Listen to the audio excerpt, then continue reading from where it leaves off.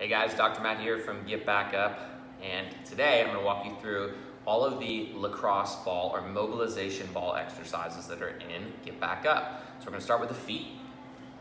Take the ball, put it down near my feet, and dig in, whatever feels good. The plantar fascia epicenter is just in front of and inside of your arch, your heel. So if you find your heel bone, go forward towards your toes and inside, you'll be right on where people typically experience plantar fascia pain, called the epicenter of plantar fasciitis. And you can press on and off and on and off. Remember, you don't need to kill it.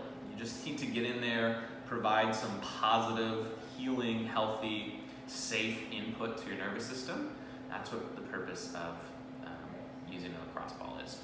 So 2 to 5 minutes per side. We'll get this chair out of the way. Next, we're going to do our calves. So the calves, you can do really any part along your calf. If you're watching TV, you can spend 20 minutes per side just mobilizing your calves. Your sciatic nerve runs through there. You get the outside, the inside feels really good. And then we're going to go up. We get into our outer thigh, our vastus lateralis. I like to put my top knee on the ball. This is a really good spot. Shouldn't be on the bone, just on the bottom of the muscle there. It tends to be really tight. The TFL up here.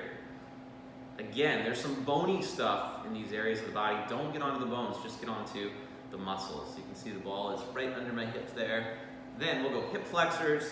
So I'll put the ball down. Honestly, the So Right works a lot better for this. So if you watch that video, I would use the So Right. We get into the glutes. Under here. If you want to make this one really intense, you can cross same side leg over and press into the ball. And then we'll get up onto the wall. So we've got the upper back. You can do anywhere along the upper back with the ball. And then one of my other favorites is the lower back.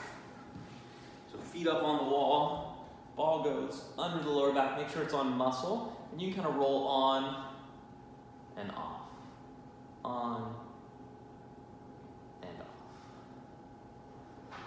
off.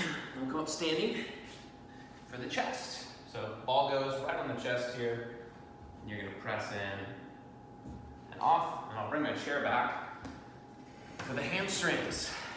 So these are kind of a tough area to get, but if you find something to sit on, you can press into the ball and really get some good pressure. And you can do what's called flossing, where you tack it down and you move the part of your body that's connected to that muscle. So do something like that. So 2 to 5 minutes per exercise, an awesome way to add healthy, positive input to your body.